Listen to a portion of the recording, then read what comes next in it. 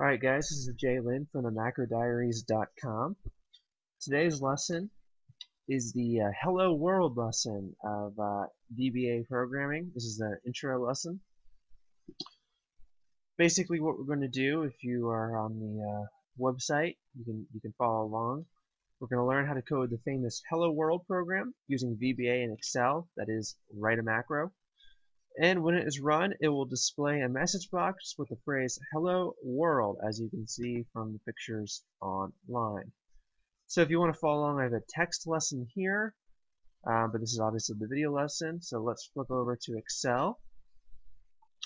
Open up your VBA editor by holding down Alt and clicking F11. And it'll bring up your VBA editor. We can go more in depth on this editor in another lesson, but right now we're just going to write this program, so just keep following along and we'll fill in the blanks for you later.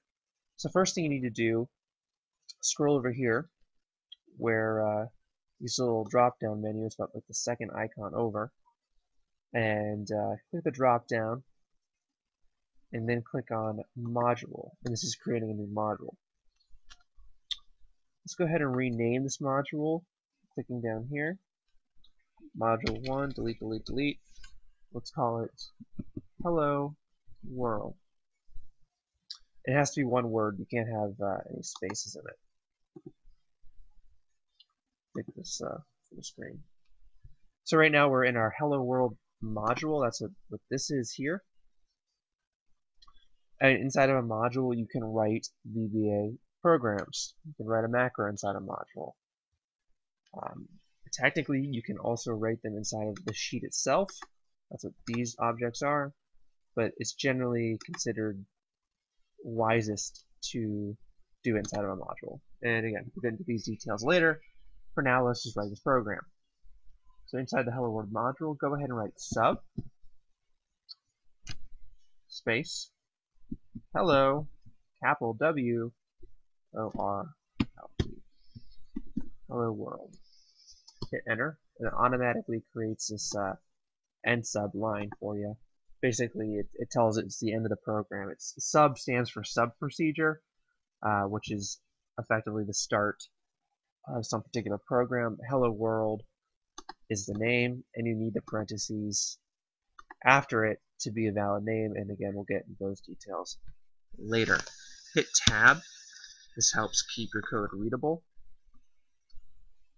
Go ahead and type in MSG box, which is short for message box, and open parentheses.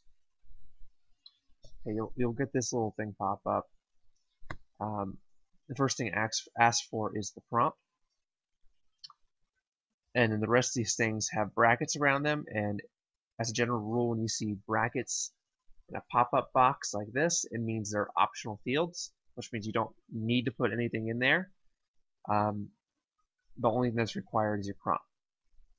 So type quotes, and type in Hello World. Then another set of quotes. Let's go ahead and close out with the parentheses. And I see the down arrow. And you can see it kind of formats it.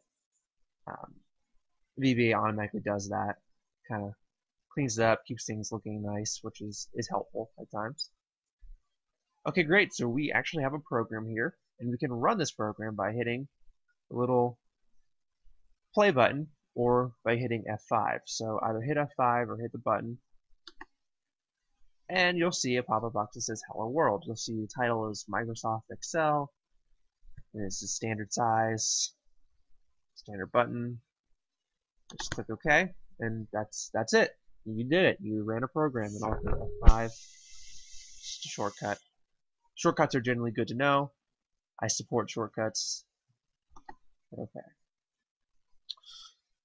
That pretty much does it with this instantiation of Macro Diaries video lesson. As always, you can become a premium subscriber. That is, go online and see the private diary, and inside that, I always try to give these challenge problems down here at the bottom. We'll give you the answer to the challenge problem, and also in VBA itself, you'll see these other things like I just showed you inside the message box.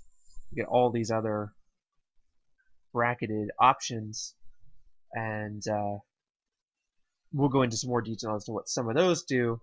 Try to really give you a full understanding of the code we worked with today. But otherwise, hope you learned something, hope you enjoyed it, and I hope to see you again. Thanks.